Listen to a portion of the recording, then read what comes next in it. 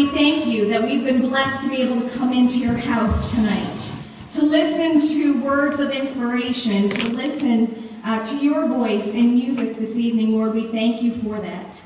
And as we've sat and listened, Lord, I pray that our hearts have been drawn that much closer to you because we've been in this place.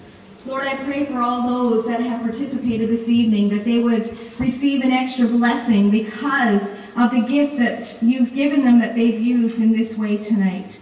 Lord, I pray for everyone that will travel this evening, that they will have journeying mercies, that they will arrive safely at their homes. And as we leave this place, Lord, I pray that your Holy Spirit would indeed go with us, that it would guide us and protect us and keep us safe until we are able to meet with fellow believers again to worship you. Lord, I pray for the fire departments that it will receive funding from this event this evening.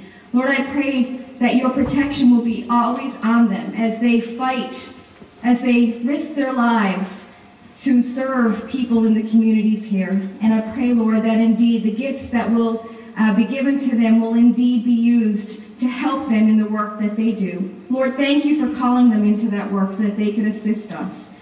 And now as we leave this place, I pray that your blessing will go with us, that it will stay with us, and that it will keep us drawn closer to you. I pray this in your name.